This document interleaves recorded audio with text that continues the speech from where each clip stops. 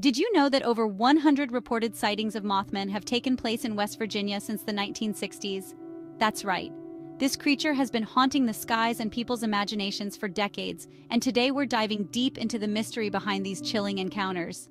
So, what's the deal with Mothman? For those who aren't familiar, Mothman is a legendary creature that first emerged in the small town of Point Pleasant, West Virginia.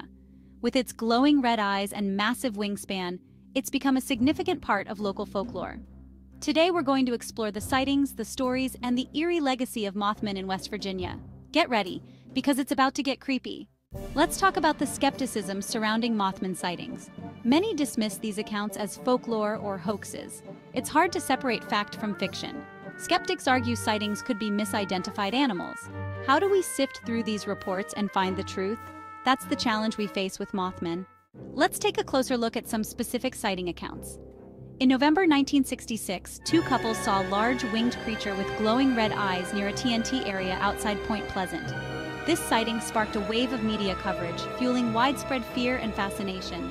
More people started coming forward with their own experiences. Newell Partridge claimed Mothman was responsible for his dog's disappearance. These reports culminated in the tragic collapse of the Silver Bridge in December 1967. Mothman sightings have since inspired festivals, movies, and even a statue in Point Pleasant. The stories have evolved, but the intrigue remains.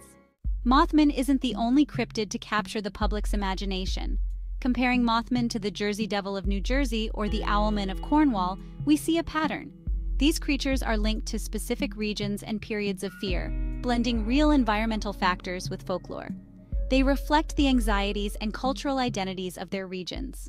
Just when you thought the legend of Mothman was fading, a recent sighting in 2021 reignited the conversation. A group of friends hiking in the area reported seeing a large, shadowy figure take flight into the night sky.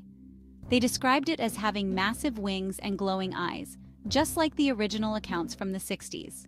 This sighting prompted a flurry of excitement and curiosity, leading to renewed investigations and discussions among cryptid enthusiasts. Is Mothman still lurking in the shadows? Or is it merely a figment of our collective imagination?